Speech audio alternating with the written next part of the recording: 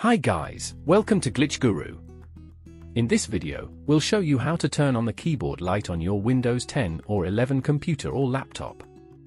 On Windows, right-click on the Start icon on the taskbar. Now, select Mobility Center from the resulting menu. Here, you will find a keyboard brightness slider. Simply move this to your right to increase the keyboard lighting. If you don't see this option or if you are using an external keyboard, then you will need to use the dedicated key on your keyboard to enable or disable backlighting. On most keyboards, you will find a keyboard button with a light bulb sign or one with a sun rays icon. Simply press it to enable or disable backlighting.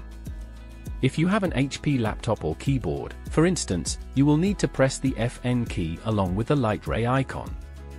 This could be F4, F5, F9, or F11, depending on your model. On Dell laptops or keyboards, you can press the F10 key to enable keyboard light.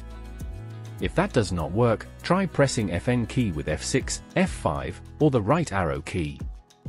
If you have a Lenovo laptop or keyboard, you can press the FN key and spacebar together to enable keyboard light. On some models, you may need to press the FN key with the Escape or Page Up button. If you have an Asus or Acer laptop, you can enable the keyboard backlight by pressing FN and F7 or F8 keys on your keyboard. Similarly, if you can't find a keyboard backlight option for your particular laptop or keyboard, you can search on the manufacturer's website to get the answer. Let me know in the comments if this helped and subscribe to Glitch Guru for more such tips.